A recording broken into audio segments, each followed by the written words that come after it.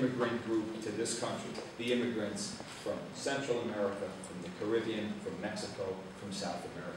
Because together, they bring a musical identity that is so rich and so diverse.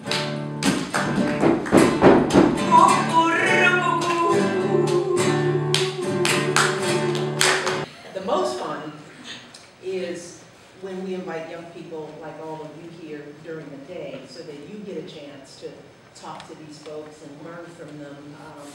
It's a very special part of sharing what we do here at the White House with young people all over the country.